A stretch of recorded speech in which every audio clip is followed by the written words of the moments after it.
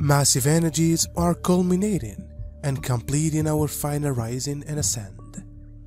An extra super intense it is as we are purging all remaining illusions of separation from our anti-collective field of consciousness. Rebirthing all of creation is no small feat after all, and has and is taken all we've got and all that we are, as all is this. All false and artificial overlays, memories, realities, beliefs and perceptions, as well as any and all remaining traumas and wounds around our hearts. Especially around having been abandoned, left to fend for our own, rejected and attacked by those we loved, supported and cared for, are being fully healed and the memories cleared for the one consciousness. Deep cellular trauma imprints are being cleared from our bodies as a part of this biospiritual, as well as healing and rehabilitation process we are completing now. The ancient future collective traumas that were held in our bodies and cellular memories are being fully cleared and here to allow for our true memories to come fully online. Similar to a house clearing, we have to make space for the new to fully ignite now, for the film strip to our new realities to come fully aligned. The Earth as crystal is the brain of the planet, although this is a huge simplification of its multidimensional nature. As the impulses in our body flow through the nervous system and its nodal point, and consciousness flow along the attention rays from person to person, so crystals work from planet to planet and from our universe to others. Crystals are not only portals, but also sentient beings who have intelligence and live their own lives. When one of them decides to get a new experience, for example, to become the basis of a planet or a star, co-creators move it to the right space, where the made or itself takes the most suitable form for the program functions and purposes, then it develops independently.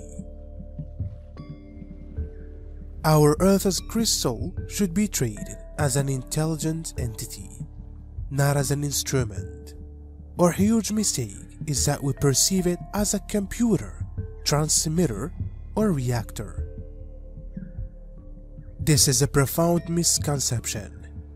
In the ancient past, Earthlings could talk to it as a living being, communicated with its soul, consciousness, and thanks to this developed, in turn imbuing it with their love and energy.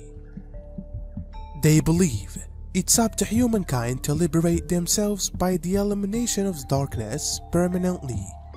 You are receiving supreme love from millions of beings from cosmos. Your skies have been protected by the galactic light forces, who have been continuously watching for any activities from dark entities. They can't receive any more reinforcement from outside planet. I'm aware how everyone is tired of Matrix and wants to move as soon as possible to the new Earth. It's coming despite all appearances. You see around you, the darkness is losing and needs to surrender. Their plans keep failing one after another one, like fake balloons. The truth is that nothing is working for them anymore. Their actions don't have the same effect that they had these last years. More and more humans are getting awakened and searching for answers. The light is crushing evil, and it will continue to do so. You are the carriers of light. Please never forget that. It's time for you to recognize your importance in this battle, as you carry the essence of God within you. This battle is about preservation of light on this planet. Lately, Mother Earth has been shaken with earthquakes in different parts around the world. Some of them are natural, others are caused by underground battles. Chaotic situations will continue until every single contaminated soul is removed from Earth permanently. We are being shown where the mind and masculine principle disregarded, abandoned, blamed, and projected upon the heart and feminine principle. Projecting his own pain, confusion, and unacknowledged shadows onto her, until our hearts close down, filled with sadness, grief, and sorrow.